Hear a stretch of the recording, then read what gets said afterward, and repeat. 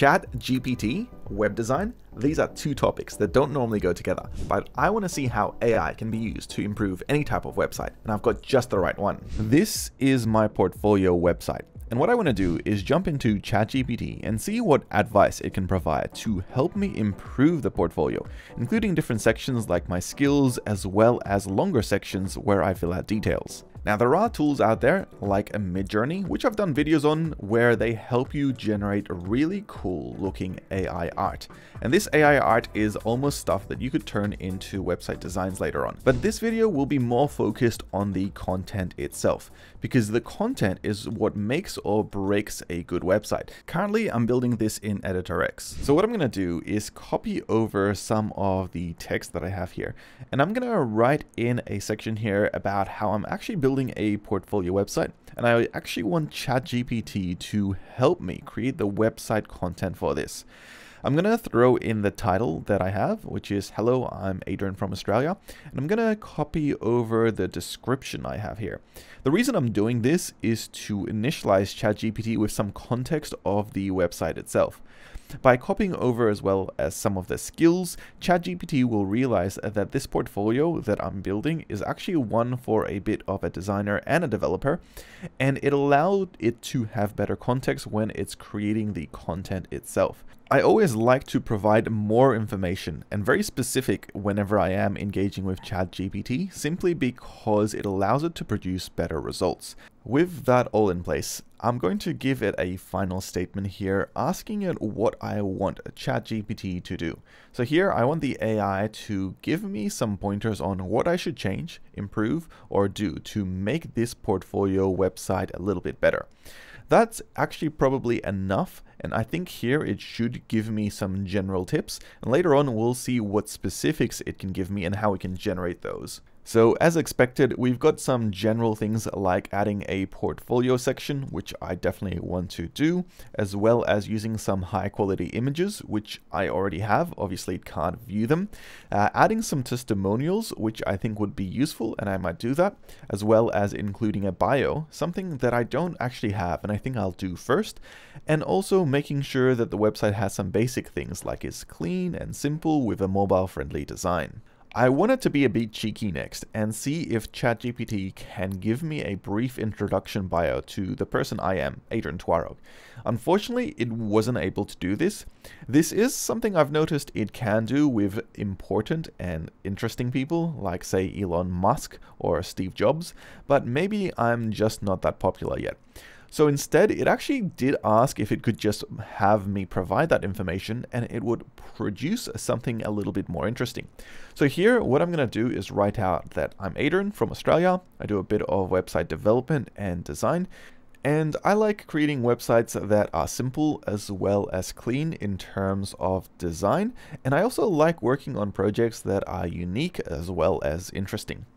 From just that, ChatGPT now actually produces a really good bio. The reason for this is that we've given it enough context to understand who I am and what I do, and now it also is focusing in on the fact that I'm creating a portfolio website and has written a section unique to me on that. So here it says that Adrian Twarog is a talented web designer and developer based in Australia with a passion for clean website designs. This section here is something that I can literally copy paste and plug into my next part of my website. So I'm going to select to create a new composition here. I'm going to select this one, which looks like it would be ready for a little bit of a bio like this. Here is an example of a bio, and here is where I can literally copy paste that straight in and have this as part of my design. Since it's a bit larger, I'm going to reduce the text down a little bit here. So I'll set the minimum size as 18 pixels and the maximum size as 48 pixels. And this is more or less ready to go. Of course, it is a large block of text, and ChatGPT can't really help me with the design for this. I'd have to do that myself. So this is where I might go through and just make sure that all of these sections aren't so bold, just a few words are. Because if a person's reading this, they might only want to view over the keywords.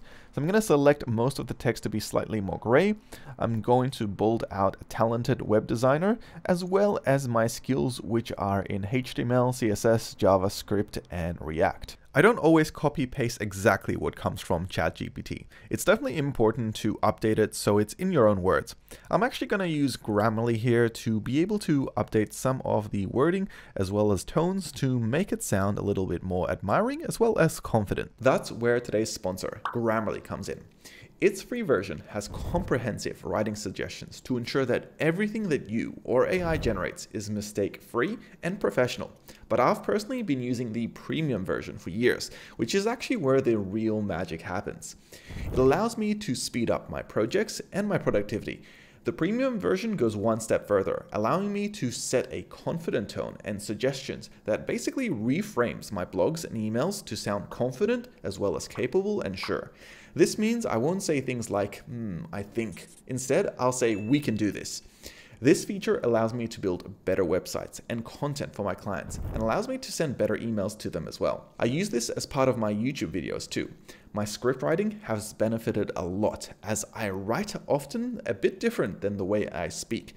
Grammarly helps me bridge this gap, allowing me to have my writing and communication all come across professionally and clearly for all the content I can make. You can download Grammarly as a desktop application. It's free to use on all sorts of platforms, including things like Google Docs and Gmail, as well as just even Microsoft Word in general. The right tone can play a big difference into your next project or your next email that you write. So give Grammarly a try. I've got my own link in the description below that also gives you 20% off the premium version if you want to try. The next thing I want to do is update this section over here that says, "Hello, I'm Adrian from Australia." For someone who's landing on this page for the very first time, while the skills definitely showcase what I do, which is a bit of programming, this statement here doesn't really do that very well. I'm looking for maybe creating something that is a little bit more interesting and specific to the kind of work that I do. So let me copy paste this text and jump into ChatGPT. Using the same conversation, I'm going to ask to see if it can rephrase this current title that I have, which says, "Hello, I'm Adrian from Australia." And I'm going to prompt it to give me something that's more interesting and that would engage better with someone that is looking to maybe hire me, or for example, just looking to work with me. Here I write, "I want something interesting that would captivate and interest new users who land on the page and would be looking to employ or hire me." One of the skills with ChatGPT is to be very clear as to what you want. Even just saying, "Please provide 5 suggestions" is a way of getting more out of it each time you provide a prompt.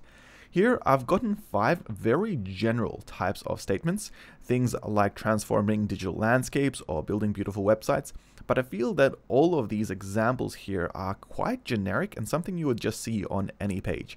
I personally think they're impersonal, and I want something more personal so that when someone visits the page, they definitely get a more better representation of who I am and what I do, and I feel these just don't identify very well with me. So this is where you can do some prompt engineering. You can continue to ask ChatGPT to improve on previous examples, and you can be very clear as to why you want it to improve, and usually it does a pretty good job at improving on those. So in this case, I've asked it for these additional 5 examples, and there is one that I kind of like from this one. It is the one where I'm creating innovative web designs, and I think that's the one I'm going to use, the 5th one over here, as an innovative web designer. This is probably the one that most resonates with me. So all I really have to do now is copy paste this text and then place it into my design over here in Editor X. And this fits in already quite nicely. I'm going to capitalize each front letter and let it have a line break. And now I think all I need is a very good tagline. But there's a bit of tagline content already happening in a lot of these titles. So I want to see if I can reuse some of these words but combine them together to create a new tagline for myself. So what I'm going to do is combine the thing here that says create a simple and intuitive website together with creating a beautiful and exceptional one for businesses large and small. The next thing I want to do is update the call to action button.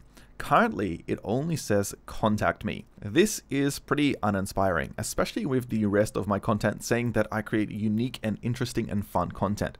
So what I'm going to do is create a prompt here for ChatGPT to see if it can give me 10 unique suggestions for something that is interesting and fun and unique. And here are the 10 results. Come to think of it, maybe next time I should ask ChatGPT to make up 100 titles. But this should do, and I already see one that I quite like. While there's a few different examples of varying length, this one here that says connect with me, I think most resonates with the call to action, as well as being unique and interesting and something I'm hoping people will click. So I'll change contact me here to connect with me, and then I'll make this button slightly larger, and all up, I'm quite happy with these changes.